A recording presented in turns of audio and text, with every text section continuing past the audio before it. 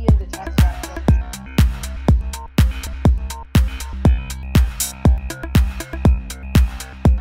What is more Canadian than maple syrup? So we have pancakes in the spring, but think about how maple trees are so iconic to who we are as Canadians. It's on our flag. I challenge you to just look around in your environment and see all the places that you find a maple leaf and how embedded that is in our culture. The maple leaf that's on the flag that incorporates characteristics of all the different sort of maple leaves from across Canada, which is why it symbolizes all of Canada. The sugar maple itself is what we have to think about first of all when we think about maple syrup production. So the first thing we need healthy sugar maples. And so healthy sugar maples need a particular kind of environment. You have to have daytime temperatures that go above 0 during the day and go below 0 at night, and you can't have any really rapid changes in temperatures. So as long as you've got that nice gentle change from daytime to nighttime temperatures, the sap will start running up the trees. If you don't have those perfect conditions, either for the trees or for the sap production, you're not going to have maple syrup. And that's why there's no maple syrup anywhere else in the world, really. Over the last 30 to 40 years, even 60 years, what we're seeing is an upward trend in the temperatures, so that what's happening with syrup and sap production is that it's starting to happen earlier and earlier in the year. So some people are getting sap run in January, which is ridiculous. I mean, it was always March. So kids will know this too. March break is when you make syrup, right? That's it. Now it's way back, so it's way before, spring break. It's way before all of that. And that's really crazy making for the farmers because they don't have the taps in yet. They haven't done any of those things, so they're not ready. With the potential of climate change, we're seeing that the season coming earlier, but the other really big problem is that variability.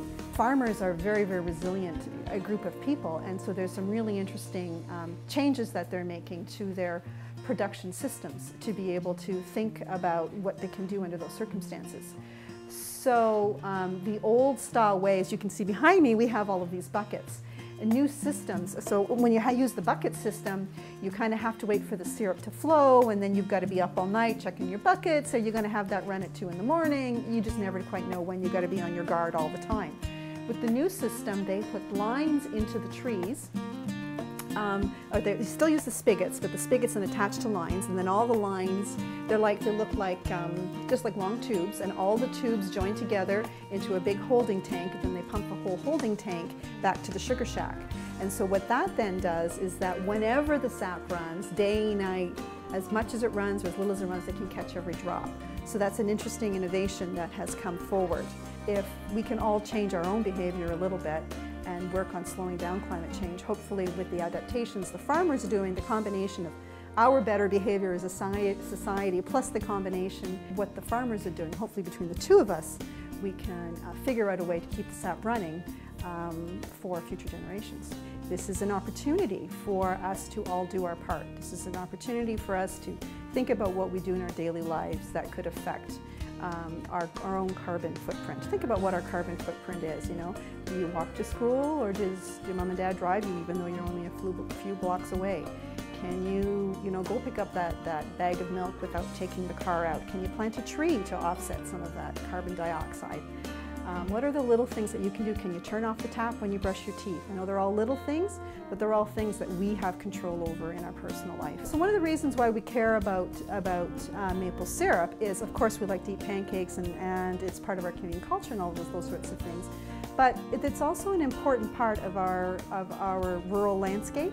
It's a very important to the income of farmers, and it's also a spiritual value in Aboriginal communities as well, which is very, very important.